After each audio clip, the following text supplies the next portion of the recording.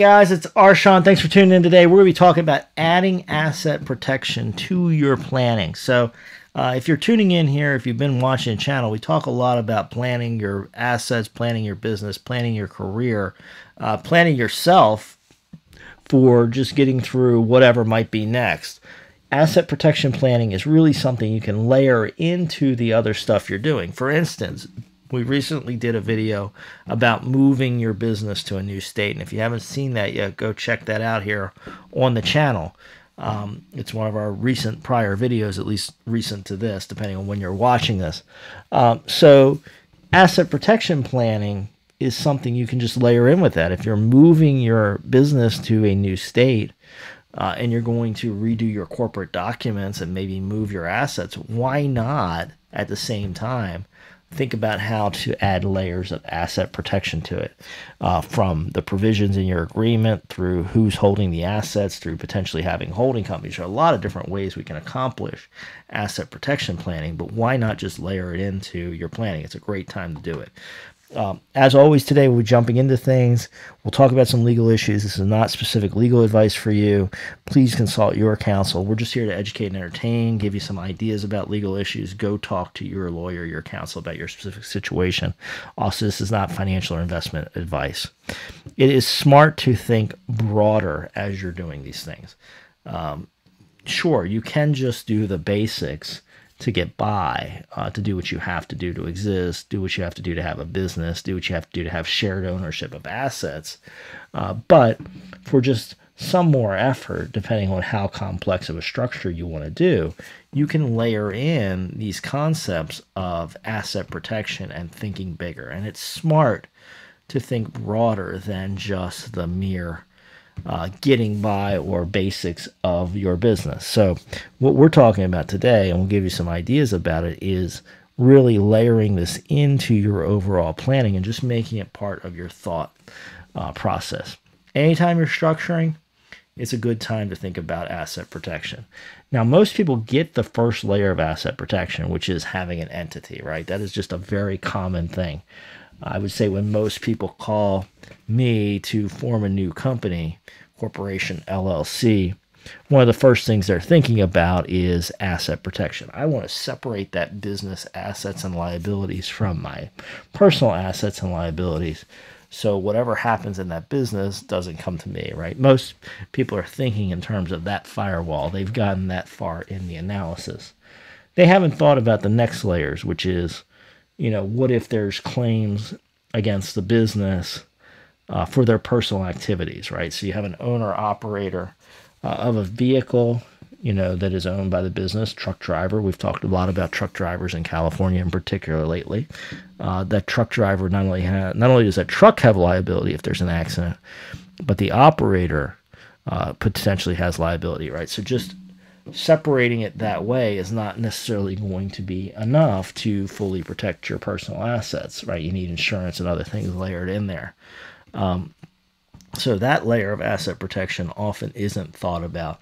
Also not thought about is just what happens if that whole system has a problem, right? So maybe you have a bunch of assets in your business, cars, buildings, inventory, all of this together. If there's one claim on that, if everything's bundled in the same entity, everything's going to basically be subject to the claims of that lawsuit at the same time. So anytime you're moving stuff around, structuring, bringing in new investors, there's potentially the opportunity to add in some layers of this asset protection planning to protect things.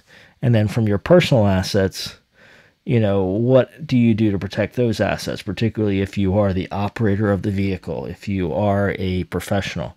There are things you can do at home, potentially with your spouse or trust or other things, to separate your personal assets up. One way to think about this is in terms of liability baskets. Basically, the courts will respect legal structures and entities to some extent, right? It's clear, absent unusual circumstances, that most courts in most states respect an LLC or corporation as being a legal entity separate and distinct from the owner. That creates a basket. Obviously, you're a legal person. your spouse is a legal person, your children are legal persons. You have lots of different baskets around you, and then you can start layering in more entities and more trusts. Everybody who is a legal person or entity with their own assets and liabilities becomes a potential basket for holding assets, but also a basket that might be the first layer of a liability attack, right? So you want to think in terms of how is everything separated and organized. And then what you want to do is say, okay, well, how much exposure is around that basket? And some baskets are going to have more exposure than others. Sticking with our trucking example, the truck and the trailer are going to have a lot of liability exposure around it, right? It's just inherent with being in a truck, right? You can create a lot of damage in an accident, whether to other property or, unfortunately, people as well, right? So you can create a lot of injury. That is a high liability basket. Meanwhile, a basket that maybe holds a piece of real estate that has an office building in it for a CPA firm. Now that basket, yes, there are liability issues with real estate. You could be exposed to claims for a trip and fall or other things related to the real estate, but a much lower exposure liability basket than, say, a tractor trailer.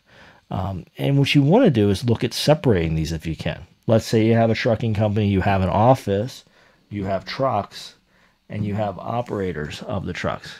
Do you want the office building that you own to be in the same LLC as the trucks? Maybe, but maybe it would be good to separate those out and put them in different liability baskets. So anytime you're doing structure, you want to think about these baskets and where you can hold your assets and liabilities. Ultimately, one of the first things you're probably going to want to do is separate everything out so that everything doesn't get contaminated in the event of an exposure.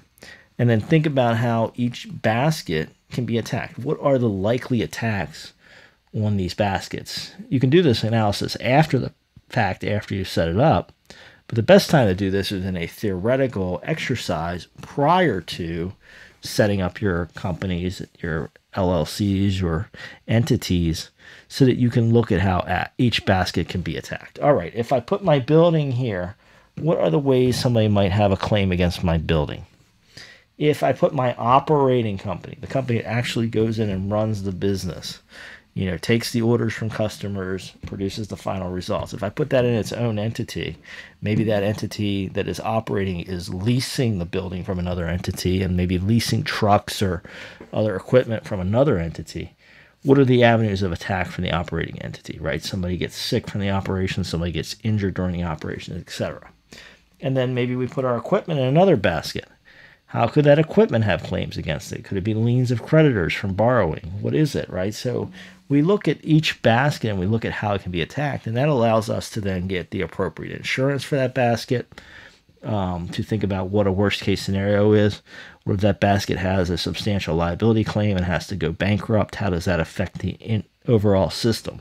So what we're doing is we're doing a lot of what if gaming of what happens and what our overall system looks like if there's problems with individual sections. And we just prioritize which baskets and which areas we want to put the attention on because we want to maximize the outcome. And as always, reality will kick in on asset protection in that there will be more possibilities and ways to do asset protection than financial resources and time will permit. So we'll have to pick and choose our battles. We got to understand the limits too. There are just some things asset protection just doesn't do. If you are the doctor, you are the dentist, you are the lawyer, you are the accountant, you are the truck driver, and you're actually in the business doing the work, it's going to be hard to shield your personal liability from the actual activities of the business through structuring. You may want to do insurance. You may want to do planning with your personal assets. There's things we can still do, but there are limits. And we can't just completely set everything up to where no creditor will ever get anything, right? There are going to be potential liability issues even in a asset protection structure. But when done properly, what we can do is potentially expose a portion of the assets to claims and not expose every asset to every claim. You'll want to revisit the structure periodically. So anytime you're making changes to your structure, as your business grows, as things change in your business, you want to go back and revisit this asset protection structure. So have a meeting regularly with your lawyers, with your accountants, with your advisors, with your board, and say, this is how we're structured. Does this still make sense? And if you're looking at doing expansion or change to your business, it's another great opportunity to revisit this as well. Asset protection can really become part of your core thinking, and that really is a great way to do it. Yes, you can stop and build a new structure right wherever you are now and look at things and have some good advice come in there and build a structure. But better if you're doing it proactively with a future orientation. What is my business going to look like in the future? What happens when I add this new segment? And then periodically updating and revising things as you go. That is a great way to keep things current and to keep that protection going. So make this part of your thinking. Think about this as part of your business process. You're thinking about how to grow the business, how to increase your revenue, how to accomplish the things you want to accomplish in business, and protecting those assets that are helping your life and your business as part of your planning process. Would love to hear your comments. Don't put anything confidential in the comments on YouTube. Obviously, it's public, so no private information, but otherwise, I'd love to hear your comments and general questions you have. Can't do specific advice, but if I see something that would be an interesting topic for a future video, I may well pick it up. So join me in the comments. Let me know things. Don't put anything confidential there. And I look forward to talking to you soon. If you haven't done so yet, please subscribe to the channel, ring the bell for notifications, tell your friends, share this video, and give it a like so more people can see it. Thanks for tuning in today. Hope you check out some other videos on the channel.